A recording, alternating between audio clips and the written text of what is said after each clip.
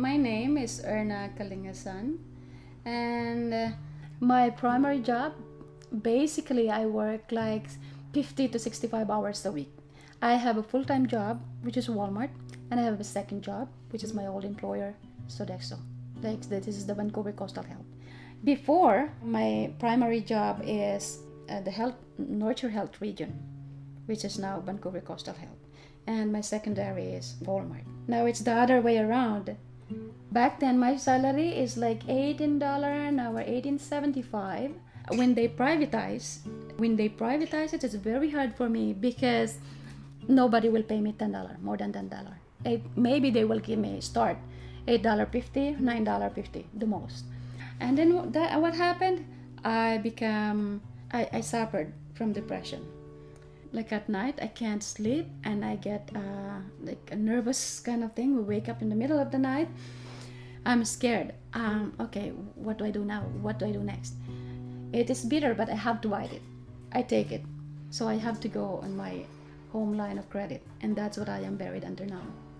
This is my routine.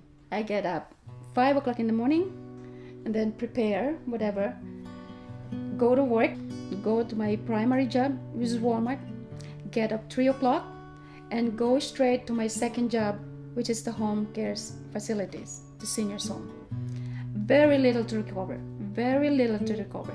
I have to take the bus, this particular route of bus, so that I can have a nap going there to gain a little energy to start all over again.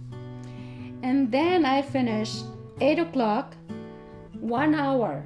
It takes 1 hour for me to get home. And then 9 o'clock, I'm home. Hi and hello to my son. And thank God he is a very responsible guy. That's about it.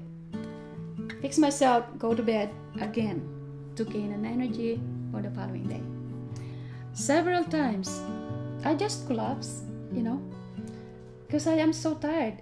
Like what my doctor told me, you just have such a positive attitude. But you cannot neglect your body. Emotionally, you are drained. Physically, you are drained. But I told him, you do not understand. I don't have any option. This is just to make enough, not even over, or not even to have extra. This is just to make enough. I'm killing myself just to make enough. How about if there's some emergency? Just to have an extra $200 or $300 added to your bills, this has come up. Maybe, okay, my son is graduating and need 100, something like this. Where do I have to get? I have no extra. These things that I keep pulling myself, working my ass off the whole day, every day, 7 days a week. This is just enough. So extra expenses that my son will ask from me means I have to do something, and this is why I am working. I am doing this. How long can I do this? Where is the value? Where is the value of life?